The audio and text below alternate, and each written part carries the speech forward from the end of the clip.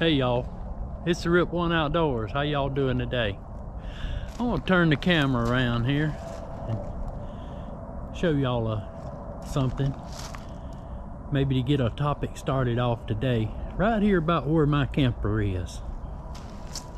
This was a circle drive here, but right about here where the tongue of my camper is, there was an old shed here, and that was our boat shed. Remember me y'all down at the Bay St. Louis, I told you about us going fishing. We always had a boat, but that was our boat shed, and it was like one big shed here.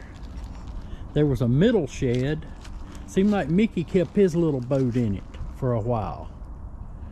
Right here about where this tongue is. So there was a big boat shed over here, a little small boat shed here, and then right here about where the back wheel was, there was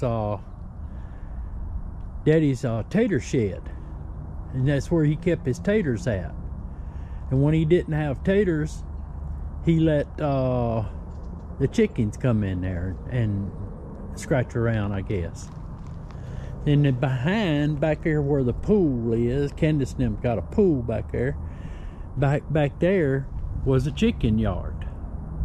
So now you can associate, you can go back and look at that video that I made about taking the chicken fishing, okay? And you can associate why the chicken had access to the boat. And there was a chicken got up under the deck of the boat and made a nest, and we didn't know it, and we went fishing. Well, I'm just gonna stop there. I'm gonna put that video out at the end of the I'm pointing like y'all can see me. I'm gonna put the video out at the end of the video, and y'all can check that out about taking a chicken fishing with us. But anyway, I said all that to say this: we had chicken yard here, and somehow Daddy wound up with a bunch of turkeys. And he come and told us, he said, well, we must have had 20 turkeys. And Daddy said, boys, we need to get rid of them turkeys. He said, I think we're gonna have a shooting match, a turkey shoot. So bear that in mind. And I'm gonna, when I get on my bike and I ride out here in the yard, I'm gonna show you something else. I'm gonna just try to build a little scenario, a little story here for y'all. So today will be a story ride. I'm on my lunch break. It's Thursday, the what is the day? 19th. So I'm on my lunch break, and we're gonna take a little ride. Weather report: it's 70 degrees. But y'all know me, my old man self. I got my old trusty red flannel sleeve shirt on. I'm sorry, Joe Rides, I just had to do it. I gotta have my flannel shirt because the wind's a little chilly. So let's go take a ride here. I'll kill this video now, and we'll pick you up on another one.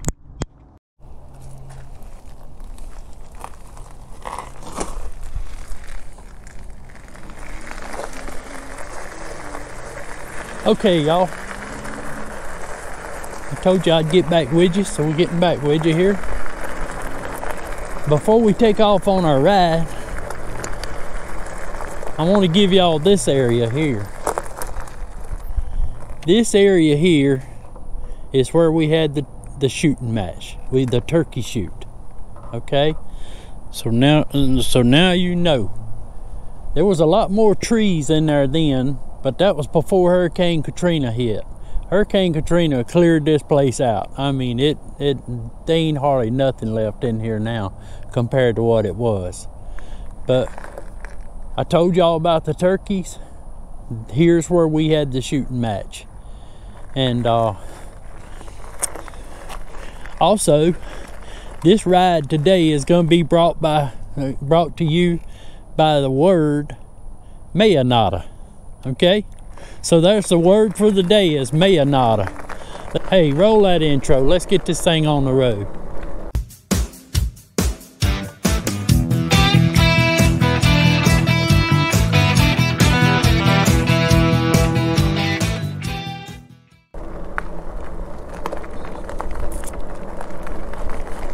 All right, y'all, let's get on down the road here. and we're gonna get started. It's a story ride today, as we told you.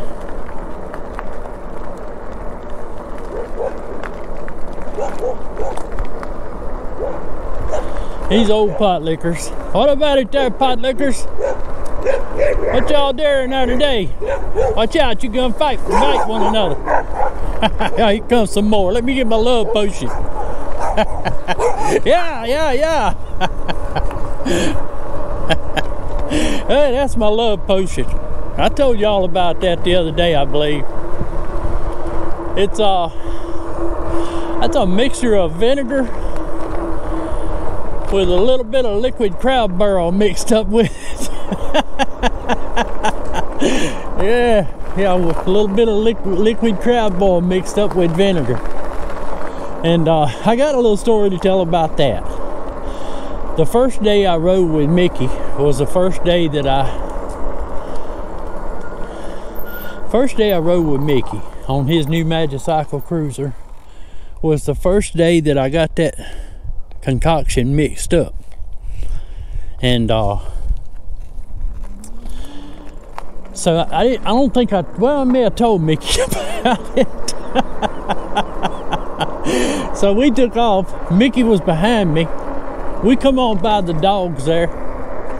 I don't even think the dogs mess with me, but one of them kind of run out there, and I took my spray and I sprayed towards that dog.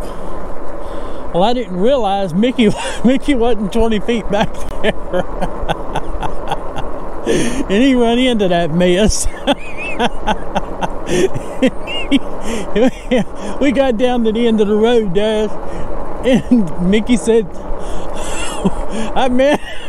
he said, I run through something back there that about took my breath away.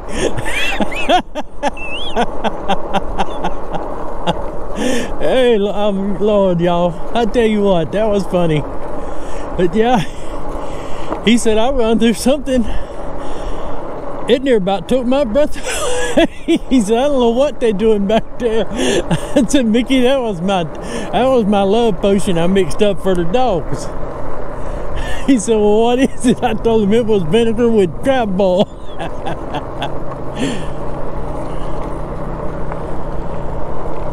Yeah, got a truck coming behind me, or something or another. Yeah, a little kid on a four-wheeler.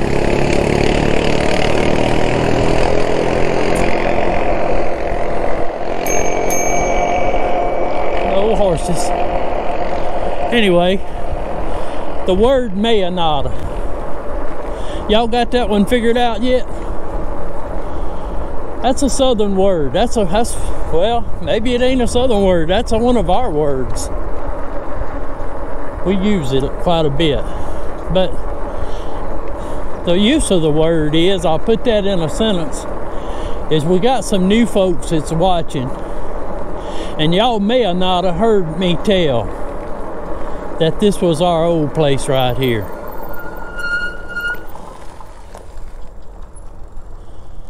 This is where that we were living at when I was born.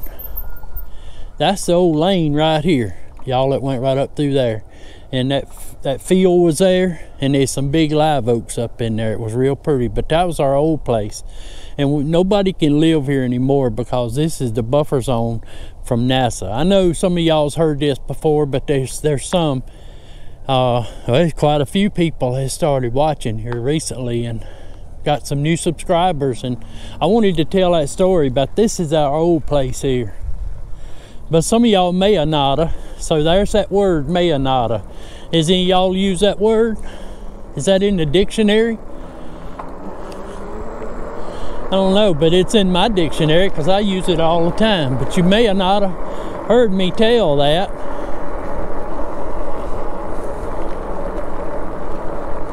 But yeah, I'm gonna get to the story, and I've got a particular. We're on our way to the VFW. Y'all know where the VFW is. We pass that all the time.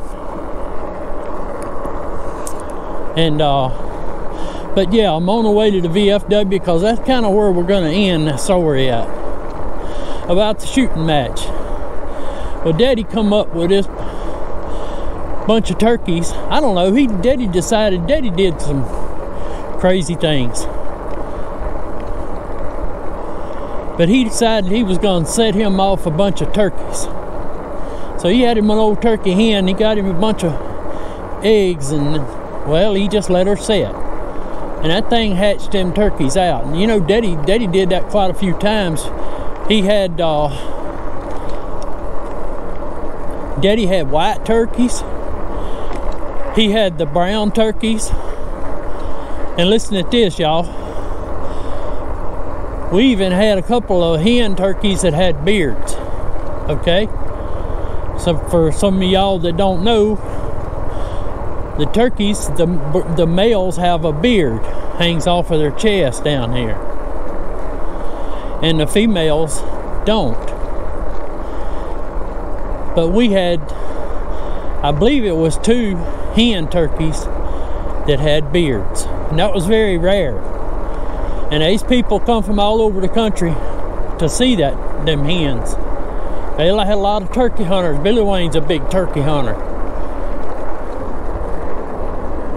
And Black Hawk helicopter.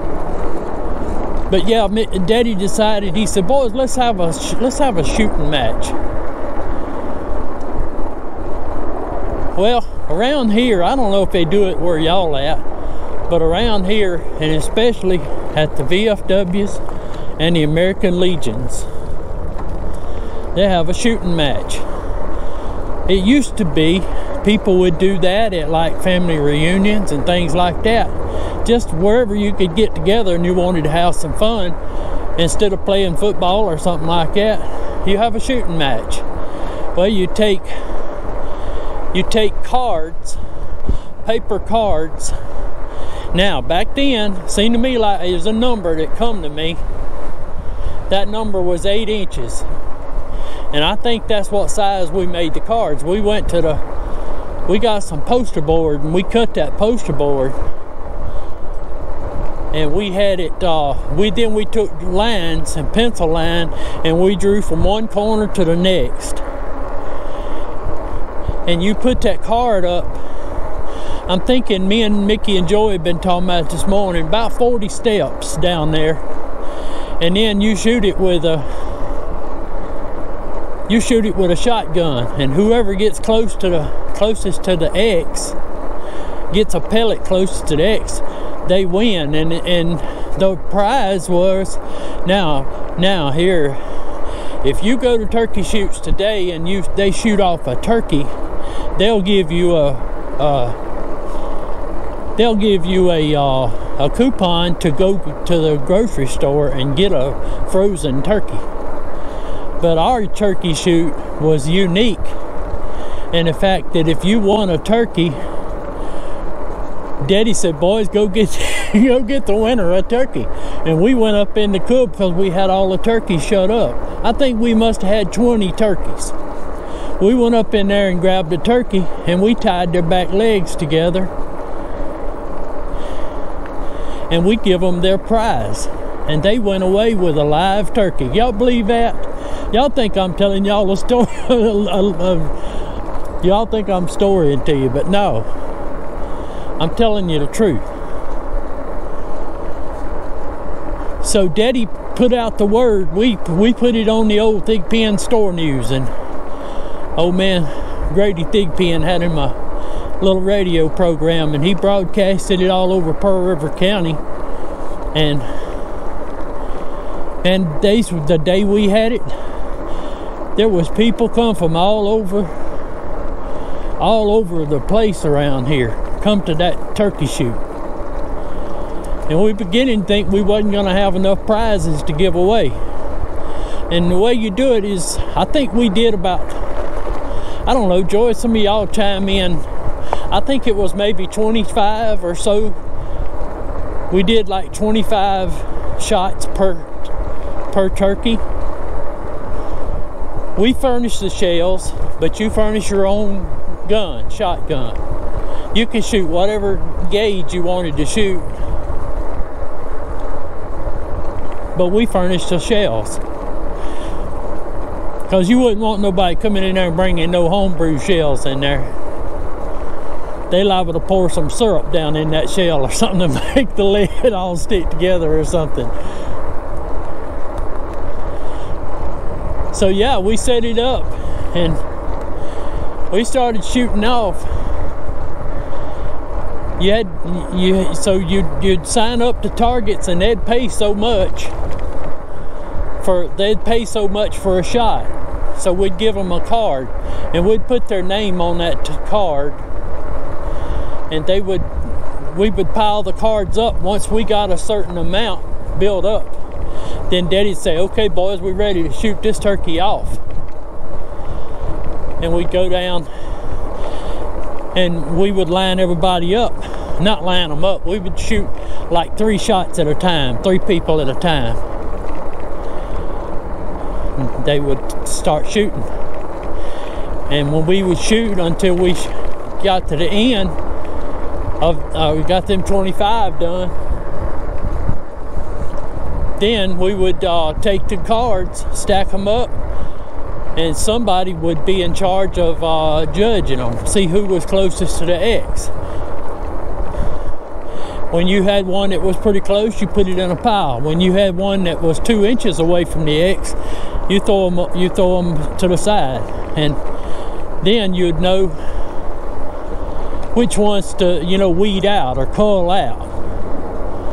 There's a word for you, cull. So we'd cull them out, and then we'd take them, whichever ones had the best chance, and then we would take a little school. There goes that Black Hawk. Oh, he's just kind of hovering up there. We would take one of these little old pencil compasses. Y'all familiar with what I'm talking about? Used them in elementary school to draw a circle. And that's what we used to gauge who was closest to the X. That's a fact. But I tell you, y'all, that was a lot of fun. And later on in life, we had a, well, let me just tell you this. I'm gonna hook up a video to this one. I'm gonna start it right about here. And I'm gonna show you a kind of a visual display of what went on there at the turkey shoot, okay? I'm just gonna shoot a few targets and show y'all, and then we'll get back with y'all, okay? Hey y'all, it's Rip One Outdoors here. As promised, I told y'all I was going to give y'all a little firing demonstration. Let me grab my other gun here and show y'all about what went on at a turkey shoot, or a shooting match. We used to call them turkey shoots. You can call them whatever you want to. I got 2 guns here, maybe just to simulate a couple of people.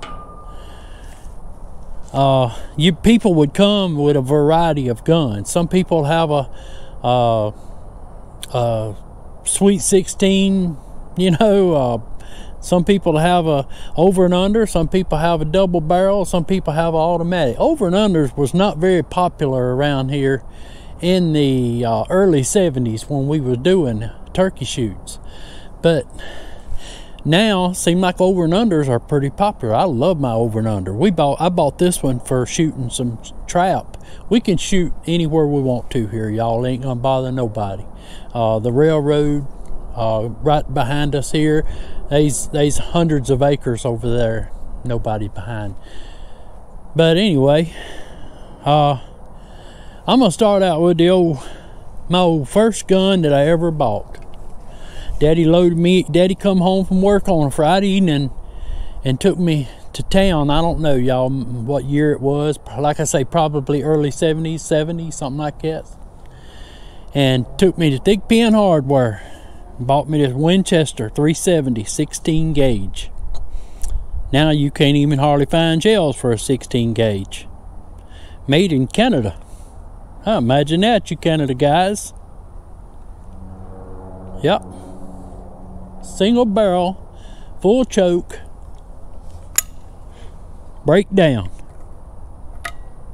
I'm shooting a that's 7.5 load right there. So we got the target set up down there, and I'll show you all the targets here in a minute.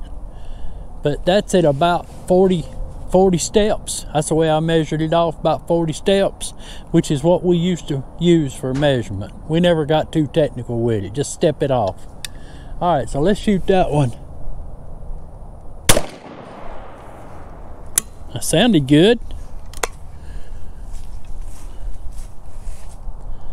Let's go get the target and swap it out. Oh, by the way, right through here where I'm walking, got a new shed coming. Brand new bike shed, whatever, lawnmower shed, coming from Columbia, Mississippi. Ooh, that's a good target.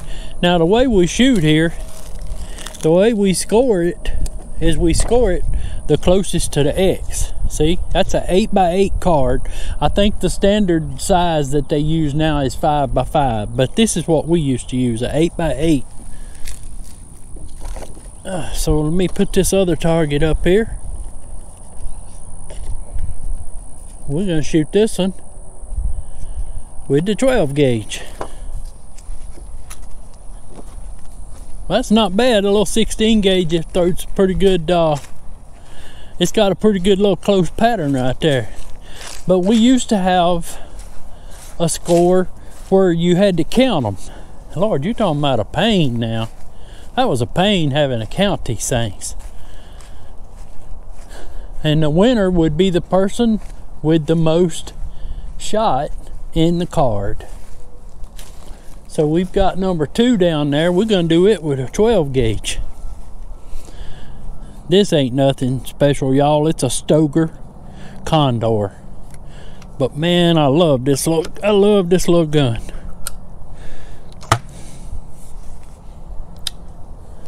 All right, ready? Close your ears now. I think I pulled on that one.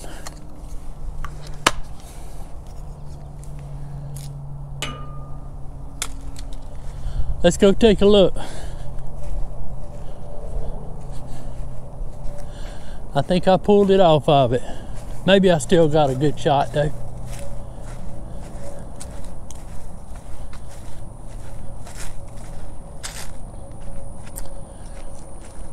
Huh? Yeah, I pulled. That was not a good, man, that 16 gauge did a lot better job. Look at there. I pulled it. I pulled my aim. My aim was over here. But either way, y'all get the picture. So I wouldn't have won nothing with this, I can tell you. And to tell you the truth, that 16 gauge probably wouldn't have won it either.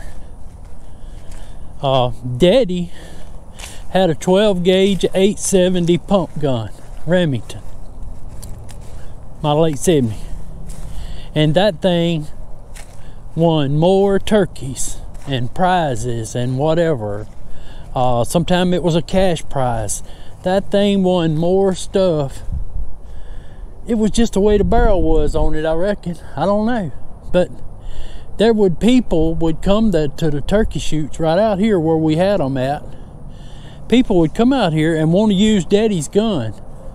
Well, we'd have 25 people shooting to win a turkey, and probably 5 or 6 of them was shooting Daddy's gun. And Mama went over and told Daddy, said, Preston, said, you need your head examined. He said, you're shooting against your own gun. And but Daddy didn't care. That's the way he was. He didn't mind. So let's look at the targets here. Let's see who would have won the turkey. Remember, we had live turkey as a prize. Hey, Rachel Alls can see that. There's your winner right there, that 16 gauge. About 3/8 of an inch from the X. There you go. My 12 gauge, I pulled it.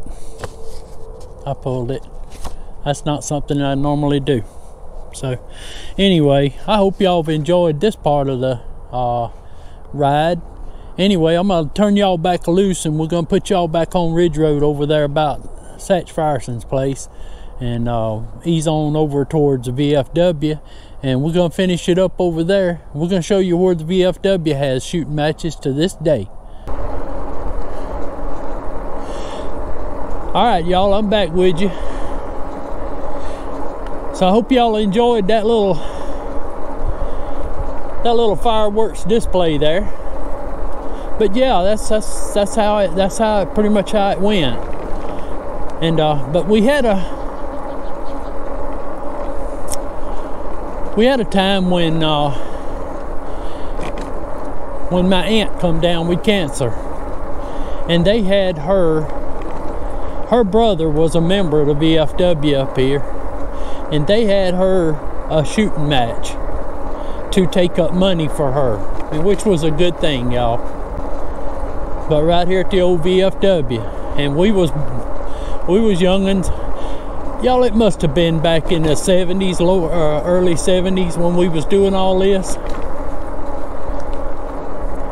So we went over here to the VFW, and we Daddy had us all volunteer to help. And we was selling chances, and we was giving them the shells and stuff like that. That one old feller that got up there to shoot, well, he kept wanting, he come over there, he kept wanting his shells. Daddy told us, said, boys, we're here around VFW. Here's a mattress, y'all. Anybody needs a mattress? That looks like a queen. And it's got a pillow topper on the top of it.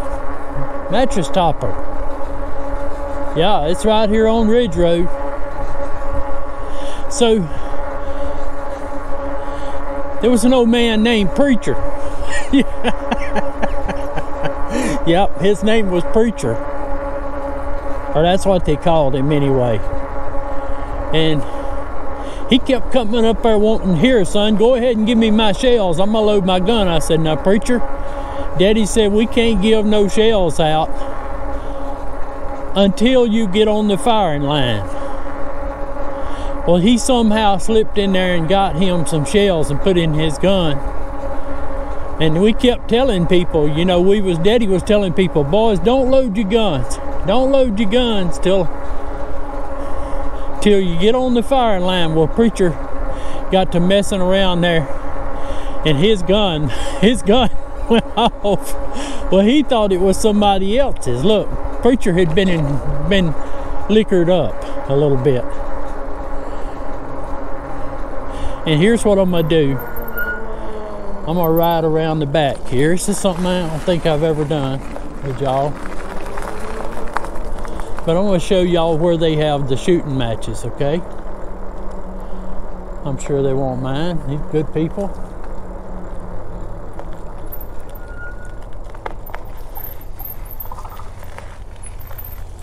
See, there's their stations right out there.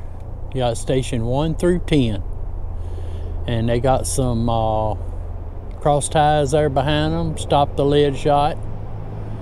And they put their targets out there. And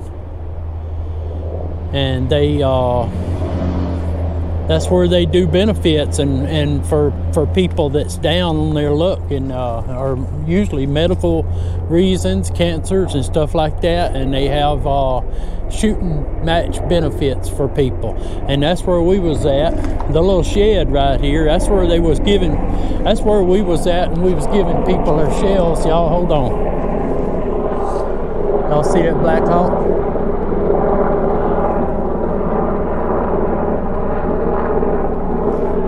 Yeah. So the little shed here was where we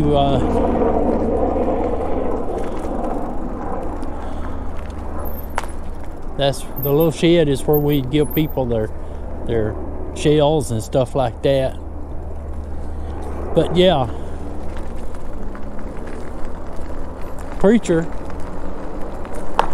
he accidentally let his gun go off. He didn't even know it was his gun. I think he'd been hitting the bottle a little bit. But yeah, he didn't even know it was his gun that went off. And you know what he did?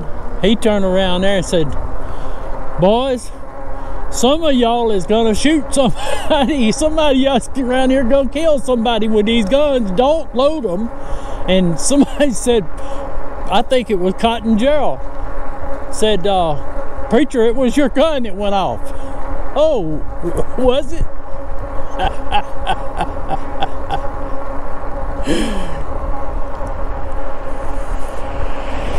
Preacher's gun went off and he didn't even know it. He accused somebody else. So the moral of that story is what? Come on, y'all tell me. Alcohol and firearms do not mix, right? But they still do it right there at the old VFW there. They still have shooting matches.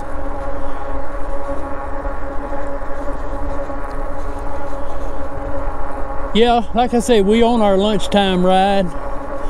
It's 70 degrees. I wore this long sleeve shirt, but I really didn't need it. It's pretty nice today.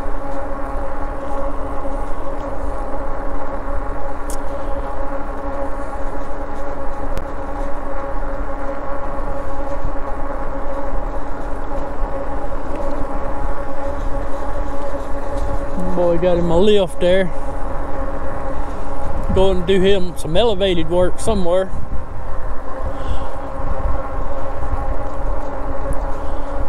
Anyway, we hope y'all enjoyed the story about the shooting match. You know, only at places like that do they still do it. You don't hardly ever see people having them at their house. And you certainly don't have people giving away live turkeys as a prize anymore. But that was something that was that was very unique. Y'all, I'm gonna cut this one off. Look, we got some new people watching, and wanted to thank them for watching, and thank y'all the new subscribers we got and everything. We're looking forward to getting back with the brothers and riding with them. May not be able to do nothing Saturday because they calling for 80% chance of rain. So there you go. I don't know. It's no telling when we'll get back together, but we will. We got good times ahead of us. We got some new helmets we're gonna try out. There's a good mattress for somebody. Come and get it. And hey, hit that like and that subscribe if you will. And there's that, we're going to leave you with the instructions on buying a Magicycle bike. Yep, I'm riding a Magicycle Cruiser. And I'm a share sale, what do you call it, share sale affiliate. So I will get a commission if you decide to buy one. Buy it by clicking on that link and follow that link. And buy the bike while you're in that link. There's going to be some coupons in there too, y'all. Save you some money on bikes. Check that out on my description. Well, hey, we hope y'all have enjoyed it, and we'll catch y'all later. Rip one out.